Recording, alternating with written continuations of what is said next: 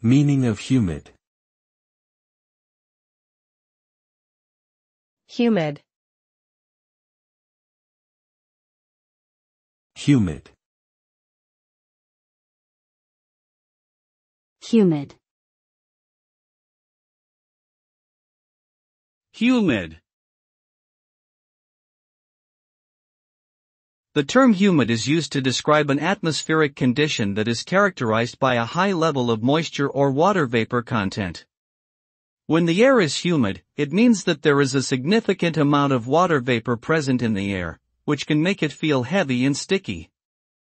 High humidity levels can also contribute to feelings of discomfort, as well as being linked to health problems like respiratory difficulties and allergies.